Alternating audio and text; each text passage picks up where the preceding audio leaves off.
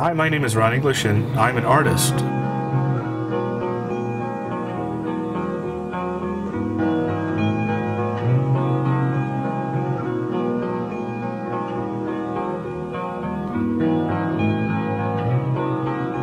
One of the weird things about being an artist is you kind of have to decide where you're going to put your work and how it's going to interface with the public.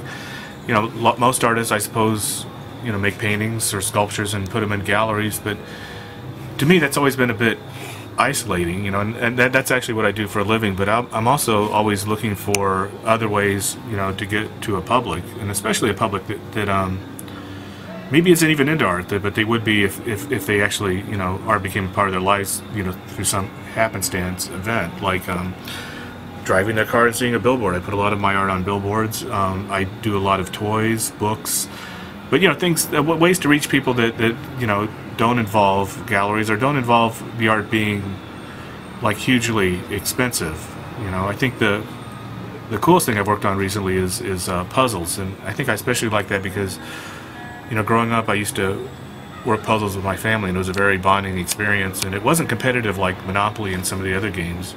It was just like everybody was working together for a goal, and you know, at the end of the process, very much like making art, you have this beautiful image.